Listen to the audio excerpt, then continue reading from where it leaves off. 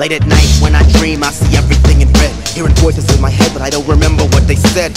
And it got me stressed, smoking mad back to cess. When I put my pen to the paper, it's like my hand gets possessed, cause it keeps on writing, even though lack of sleep keeps my brain. I'm looking at a full page of rhymes and wondering where they came from. It's kinda crazy, I can't explain it. When I wake up and I find myself face down on the pavement, it can't be real, I must be dreaming.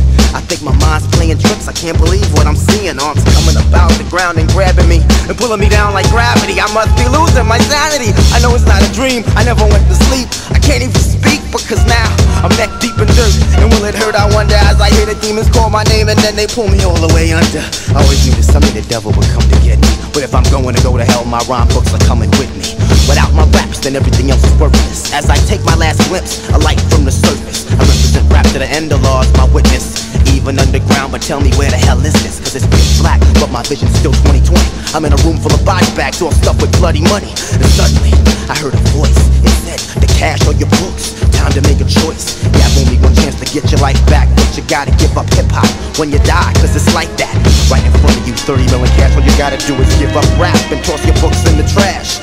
Give up hip-hop, nah, I can't see what I rap, I might as well be deaf, dumb, white, and plus paraplegic. I heard congratulations, you're the first to pass a test. Everybody else traded cash for the flesh. Prepare yourself, now take a deep breath. You're about to meet Set, the overlord of death. And just the sound of his name is a chill through my bone. I seen the God with his squad, sitting at his throne with his face carved in stone, skin of pure jet like ebony, a voice like a bomb. And this is what he said to me: I want you to go back to earth and represent me. Destroy the enemy and anyone who stands against me.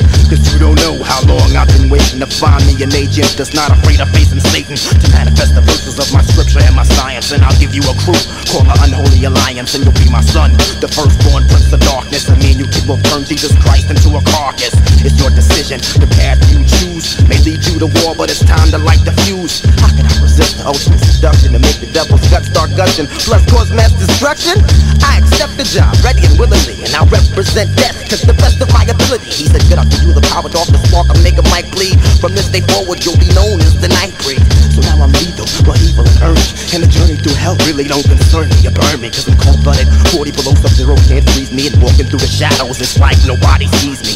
You get paranoid, cause shit gets hectic. When you least expect it, you get your neck disconnected and flushed down the septic. Now you know I'm not the same type. I got blood in my zinc, and guts are clogging up my brain pipe. And my brain's like an automatic pilot. When I hear the voices in my head that refuse to be silent, they make me violent, like the raging back homicidal when I slice up a mic and piss on the Bible. You don't wanna mess around or resurrect Nitebreed, the prince of darkness, the ill son of Set.